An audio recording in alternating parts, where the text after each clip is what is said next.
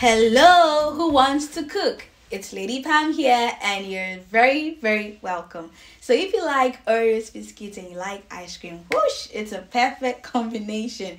Trust me, this recipe is mwah. I hope you'll find this recipe beneficial. So these are the ingredients, and I'll put them in the description box below. First, you're going to crush the Oreos. You're going to use a rolling pin, and trust me, this is a perfect workout session for all my ladies who want to lose some weight in their arms. So after you're done crushing the Oreos, you're just going to transfer it into a plate. Bear in mind, we are freezing a bowl where we're going to use to whisk the whipping cream. So you take out the freezed bowl and place it on some cubes, and then we're going to pour the cold whipping cream. I use 500 ml, and then we're going to mix it on low to high speed. You're just going to swirl it around till we get a stiff peak, just like this.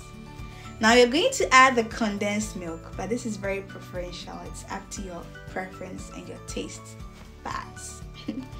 So you're going to mix it on low heat speed for less than a minute till it's well combined. Now add 1 teaspoon of vanilla essence and then crushed Oreos cookies. So you just mix till it's well combined and you're good to go.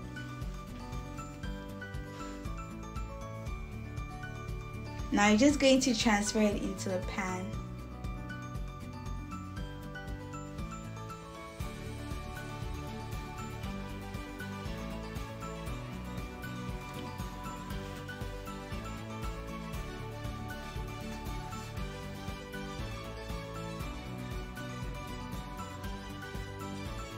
Because I love Oreos cookies so much, I'm going to add extra cookies for the toppings. But this is very, very optional. If you don't have Oreos cookies, I think you can use any chocolate biscuit. I think it will give the same effect and it will just be nice.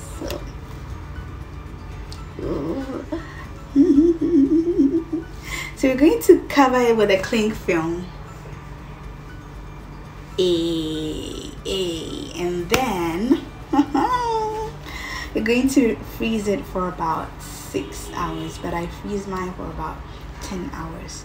So now look at all this goodness. I hope you found this video very helpful. So my friends also designed some for me, and I just want to thank them for their time and their efforts. Thank you so much. Now let's go to food for our soul. Ecclesiastes chapter 4 verse 9 to 10 says that 2 are better than 1 because they have a good reward for their labor. For if they fall, the one will lift up his fellow. But woe to him that is alone when he falleth, and had not another to lift him up. Amen. Today the Lord is asking us to seek for help when we think we need help. Because there are times when we think we can do everything on our own. 2 is always better than 1. Hallelujah. So when you need help, you should go out and seek for help. If you take a look at our bodies, right, the left hand and the right hand, the left hand needs the right hand and the right hand needs the left hand. So no one is useless in your life. Every single person in your life is very, very, very important, because you can learn from that person. When you are down, we need our friends to lift us up. When we are going through trauma, we need people to put and speak positive things into our life. We need people to encourage us. If you are having problems with your education, you go to the one who is smart. That person is going to help you out. If you feel like you need help in your prayer life, you can go to someone you think is more mature than you, so that the person can help you out. The scripture says that iron sharpened iron. We are light. We are the body of Christ. Somebody is the head, somebody is the toe, somebody is the fingers, somebody is the lips. So we help each other, we build each other up. So if you need someone to help you, don't feel shy at all, but just go to that person, reach out to that person, and let that person be helpful to you. Thank you for watching. Amen.